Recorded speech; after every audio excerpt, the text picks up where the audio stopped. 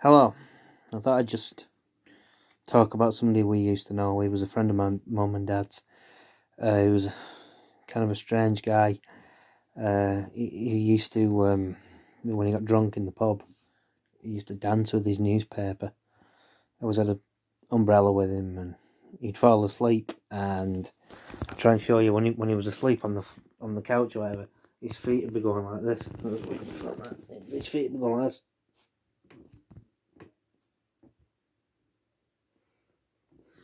Like he'd be sort of dancing in his sleep.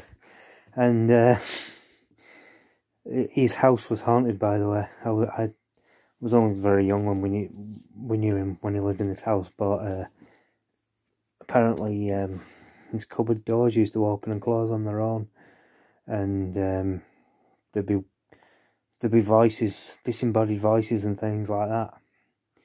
I don't remember any of this. It's just coming out second hand to me, but I just remember. I was just thinking about him before. I thought I might as well talk about him a little bit. He was a right skinny guy. He dyed his hair red once, and my mum said he looked like the Ghost Rider. Because it looked like his head was on fire. He dyed it pillar box red. Anyway, oh yeah, and he was cheap as well.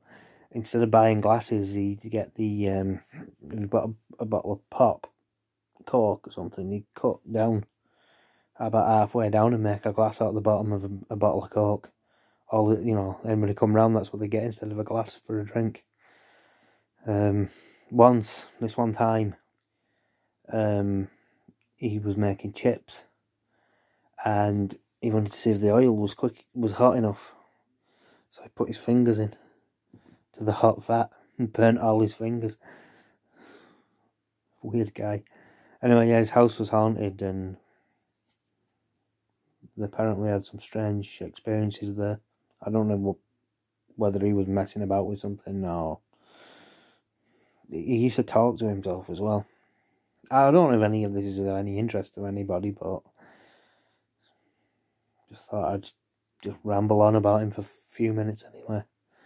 I was trying to think of some of the. He used to walk everywhere as well. One side of town to the other. From his house to some guy he did the gardening for him. My mum dressed him up as a butler once. That was funny. You know, strange people in your life. This was just one of them. I think he's dead now. He was an old man when I first knew him, so it's called Floyd. He was. What a strange person he was. Anyway, I don't know where this is going.